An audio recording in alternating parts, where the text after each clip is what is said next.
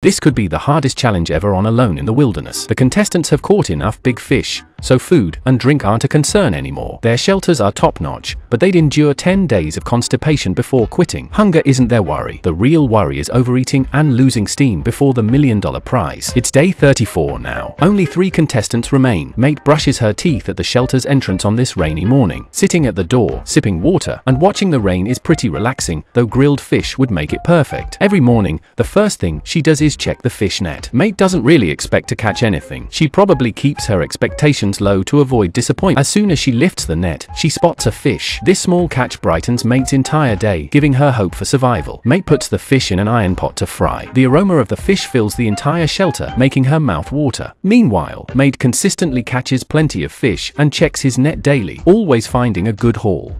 Sea otters have appeared nearby, stealing fish from his net, but this fish is big enough for Mate to have a good meal. Today, he only caught 3 big fish. If 1 fish can last 2 days, then 3 fish can last 8 days. The fish are full of roe. The fish roe are a wilderness delicacy and taste amazing when cooked. Fleming checks his net every 2 days, but he isn't as lucky as Mate. Luck determines how long he can survive here. Fleming's goal is to last 46 days. As a returning contestant, he previously lasted 45 days, so he has some skills. Now, with 12 days left, he must find food to eat during these days. Otherwise, he won't make it to 46 days. He's been sipping pine needle tea for 2 days now. Doesn't he realize that too much tea can actually make him hungrier? It's now day 35. Mate is acting crazy in his shelter early in the morning. It shows that he's in a very good mental state. After all, he fills up on meat daily. Good food and comfy sleep naturally keep his spirits high. While others have water for breakfast, Mate has a big chunk of meat. The difference is huge. It's been raining for 2 days straight. Food is now the top priority. Without it, you just starve in your shelter. Mate's shelter is solid,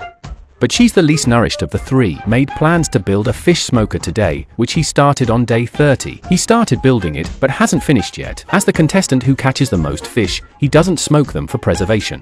It would waste a lot of food. Mate's smoker is basic, held together with wire and heated by a fire below. I just wonder if the wooden frame will burn out before the fish is cooked. Can't wait to see him mess up. Mate is carving her name inside the shelter, clearly bored. Fleming is also killing time in his shelter. Since it's raining, they can't work outside. Everyone's just stuck in their shelters, finding ways to kill time. Only Mate is busy making a smoker. How is Mate so good with a knife? She carved such beautiful letters, I just don't get it. This woman hasn't had meat for days, yet she can still laugh so happily. Fleming's handiwork is also done, and it looks quite refined. Mate hasn't started smoking his fish yet, and now it's raining again. Come on, man, if you don't smoke the fish, what am I supposed to do? Mate goes to the shore to enjoy the view. He notices claw marks on a tree, likely from a large carnivore. It seems risky around here, but wild animals usually leave humans alone unless provoked. As long as you leave them alone, it's pretty safe. It's day 36, and at last, the rain has stopped. Fleming seized the clear morning to check his nets. Despite the hassle, they've been reliably catching fish in the deep water. Despite usually having great success, today Fleming only caught a small fish. Frustrated, he felt like diving in and ending it all. Meanwhile, Mate is finally smoking his fish. Look at those few pounds of fish meat he's holding. He puts the fish heads on the grill's iron mesh. Then he covers them with a rusty iron plate, because only fish smoked on rust gets that special heavy metal flavor.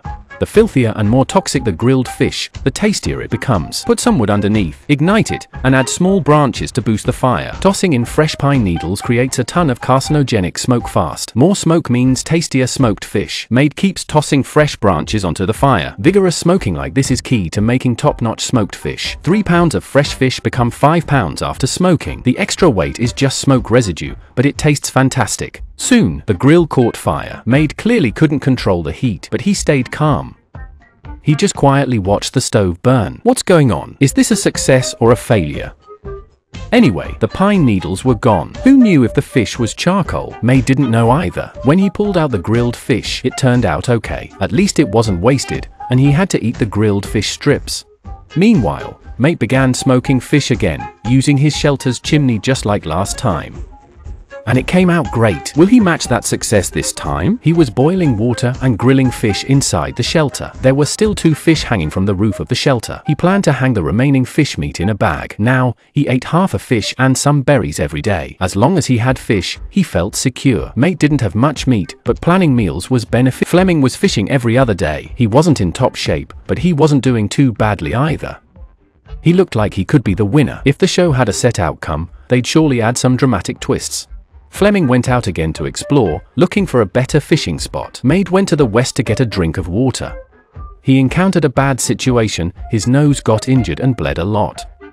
Despite eating fish daily, he hadn't had a bowel movement in 10 days, likely due to a lack of vegetables causing constipation. Maid went back to the shore to set up his fishing net. He placed the net on the holder, hoping for a good catch. Meanwhile, Fleming, today, he caught just a small fish but still enjoyed it. He wasn't really hungry, just not quite full. All he could think about was catching more fish. His shelter, a wooden cabin, provided occasional fish meals. He had all the qualities of a champion. He even licked the fish bones clean. When he didn't have fish, Fleming would go out to gather other food. For example, tree bark was also part of his diet. He would collect some, boil them in a pot, and still enjoy eating them.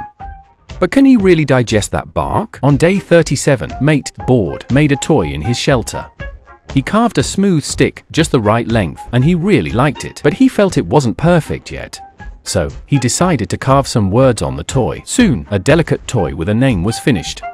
To save on data, we'll skip the details. After filling up, Fleming headed to the shore to sunbathe. He worried that rapid weight loss would jeopardize his survival. After expressing this concern, he laid down and quickly fell asleep. Life was pretty comfortable. Maid was even singing in his shelter, despite not having a bowel movement in 10 days. Late at night, reaching the shore, her fear was confirmed. It was gone. Fleming had just returned with his net. He had a huge catch today, landing 9 big fish at once. To have such a haul in the final round, it was an ideal rebound. Fleming intended to cook the fish over a fire. Meanwhile, Mate was struggling, using a stick to scoop water. She found her net, but it was stuck. Despite using all her strength, it wouldn't move. This was her only survival tool.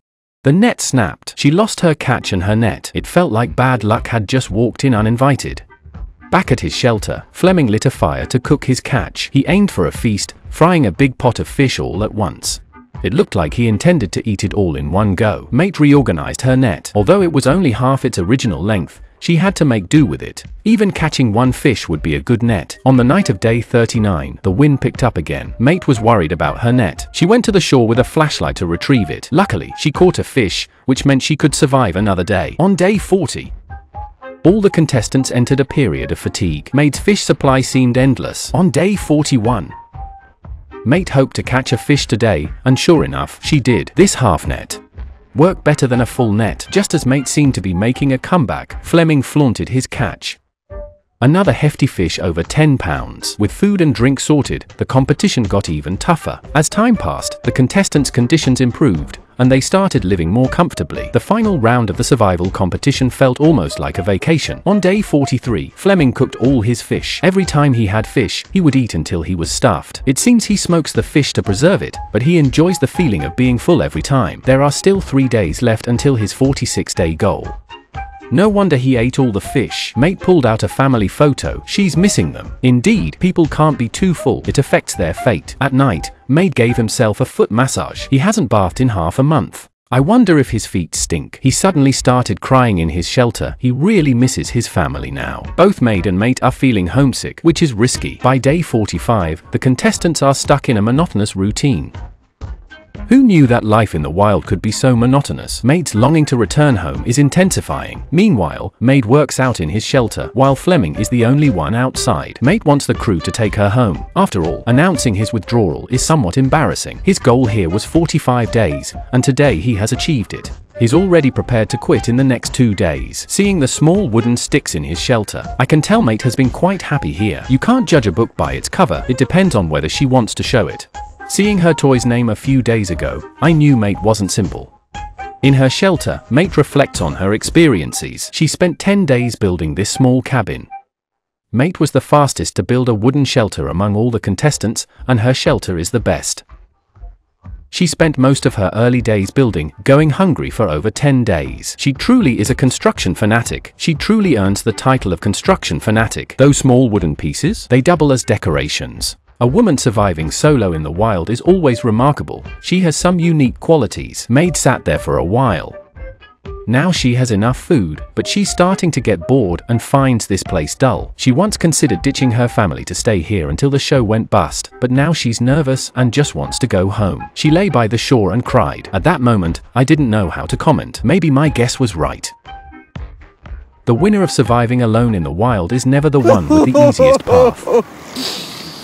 Fleming is in top shape. He wrote names for the shelter, preferring it over idly sitting around. He constantly finds ways to entertain himself, and it's clear his role-playing. This type of person always appears in such situations. Fleming has a high chance of staying until the end. On the 46th day, he reached his target survival days. He could go home and have a feast with his family by pressing a button. Meanwhile, Maida, who had no intention of going home before the 45th day, suddenly wants to leave since yesterday. All contestants are contemplating quitting. It's a test of mental endurance now, as food is not an issue. Anyone who quits now is essentially handing the championship to someone else. Fleming originally planned to quit on the 46th day, but now he feels he really likes it here and doesn't want to leave. On the other hand, Maida, who had never considered quitting, now wants to go home. On the 47th day, the temperature plummeted. It started snowing on the distant mountains, and all contestants noticed. Maida's hands were frozen while fishing, but he still went into the water every day to set the nets. Soon, it started hailing, but no one quit. On the 48th day, Maida's hat was chewed by mice, leaving a big hole. There were 2 mice in his shelter. Maida decided to craft a tool to catch the mice. He used a pipe to make a trap where the mice would crawl in for food, but couldn't escape. He set the trap in a spot frequented by the mice, using a bit of fish meat from the iron pot as bait. He hoped to catch all the mice. Last night, Maida dreamed of eating a lot, probably because he was very hungry. He longed for a proper meal. Despite his hunger, Maida appeared healthy. The mouse trap worked quickly. A mouse was eating right under his nose. He watched it go in and quickly covered the bottle. Soon, he successfully caught a mouse. Maida explained how he caught the mouse, noting it was the second type of meat available in the wild. Instead of eating the mouse, he put it on a large ant nest near the shelter. On the 49th day, Maida continued working every day, but very slowly to conserve energy. He still made wooden toys daily. Meanwhile, Fleming was busy collecting moss and even built a tall fireplace. Rain began again in the middle of the night, and the dropping temperatures made survival tougher for the contestants. Maida was satisfied with his survival journey. These 49 days were enough for him to find closure. What surprises will the contestants bring us next? Stay tuned for the next episode.